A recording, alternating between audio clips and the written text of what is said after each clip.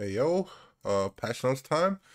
Go ahead and smash the like button, subscribe, turn on notifications, all that good stuff. We got tier coming. Sadly, no new story chapter this update, but I feel like it's fun, bro.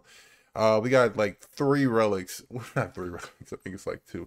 We got a tier and like two other relics. We got a card set that like increases like giants. I believe it's like damage reduction and like them hitting harder. I can only assume this is only gonna be good for like PvE type of stuff, like guild boss or something. So we got Liz.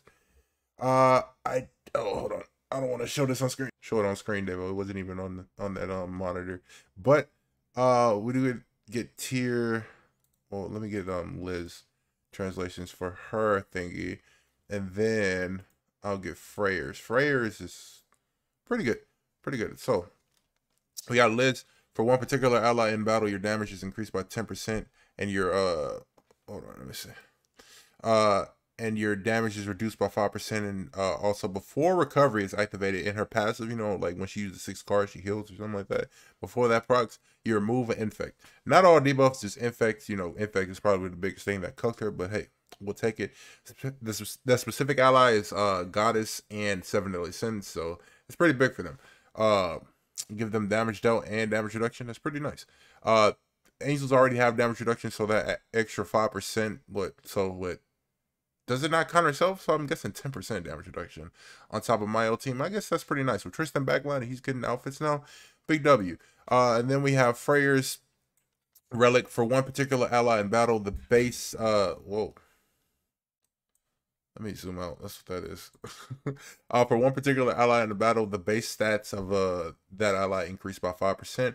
The damage inflicted by single target skills increase by 5%. Specific allies, Ragnarok, or unknown characters. So that's pretty big. He's pretty good with the new tier. We'll get into this information right now. Let's go ahead and click here and look at the banner itself too. And I'm gonna tell you if you should summon. So, well, I'm gonna tell you right now. I don't think. If you're free to play, probably no. Just skip.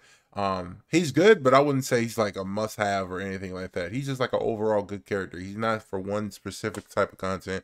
You can use him in Demonic Beast if you want to. You can use him in PvP. He is not set. He is not like that guy. You know, he's not the person.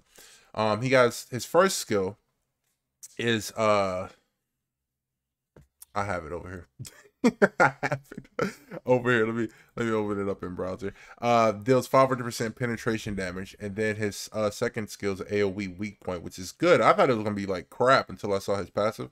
And then his ultimate for 2 turns, give your allies 30% attack related stats, and then deals 525% of attack on all enemies, and it has sever, which is pretty nice. Pretty nice.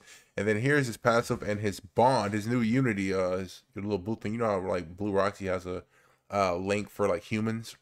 He has one for Ragnarok and or unknown allies. So at the start of the battle, this is passive. At the start of the battle, give a specific ally rampage and provokes the enemy for 1 turn. For each specific ally in battle, the ally damage dealt increases by 5%. So if you have a full Ragnarok team, well, the specific ally is Ragnarok. If you have a Ragnarok team, you get 15% damage dealt, and your critical damage increased by 45%. So that's pretty nice. Also, at the start of the ally's turn, all enemies receive 40% critical resistance reduction effect for 1 turn. So you can put a debuff on them that makes you hit harder like a truck, basically. Your skills get buffed and you lower their crit resistance, which is very nice. Also, rage. When using skills, attack power increased by 1.5 up to 50% for each 1% HP that is decreased. That you're missing essentially. So if you're at full HP, you're going to be doing this much. But then if you're like missing 50%, or if you're missing like a lot of HP, let's say it's like reverse flood kind of. With flood, the more HP you have in your like health bar, the harder you hitting. But with this like rage mechanic, the less you have, the harder you hit. So if you go second and you take some damage, not necessarily you're gonna die. Let's say you're missing like 25% HP, you're gonna hit harder like compared to if you go first and you know you have 100% HP and you do something with them. So it's pretty nice. Damage dealt by single attacks are increased by 15%. That on top of Freyr Relic is going to be like pretty potent. So I'm imagining tier with Freyr, and Freya is like usable, but in the live stream they did use Sigurd because he applies a debuff and you get attack from Sigurd. That's viable too. He seems to be a demon destroyer, but him against Bond, I don't know. They didn't show him up against Bond. We'll have to see. Then his Unity, his Bond, of a specific ally with a Unity effect applied, increase critical defense by 60%, increases Unity effect according to special move skill. So I'm assuming like at 1/6, he's probably gonna be like maybe like 20 or 30% critical defense. If you slap this on like Ghislaine, bro, oh my god, bro, oh my goodness, oh my goodness, oh my god. And then on the banner you have Sigurd, Green Thonar, Green Brunhild, Magelda. Okay, basically beast units with Freya. I need Freya so bad. Like, I need her to drop for real, for real. Then it's a 600 banner.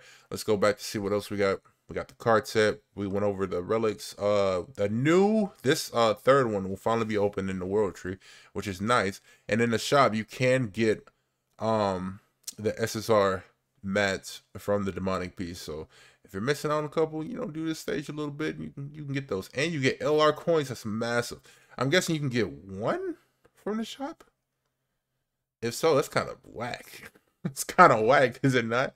This one says you can get up to 2, and this you can only get one a week. Oh, yo, they were like, yeah, you can get it, but it's gonna take an eternity. This is like if you're like 2 off or something like that, you could probably, let's say you missed like Heroes Arena like a couple times, and you're like, oh, you know, I'm too short, and it's like just wait 2 weeks, you can get LR Lost Fame. So here's outfits.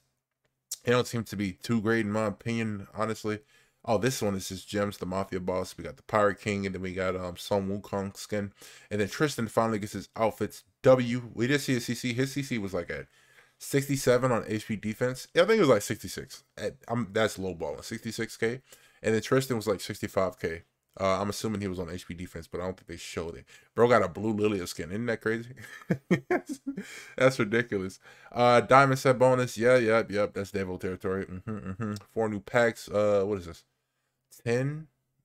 Oh, for like $12. Oh, that's a lot. High key might pick that up. I need like demon mats for real.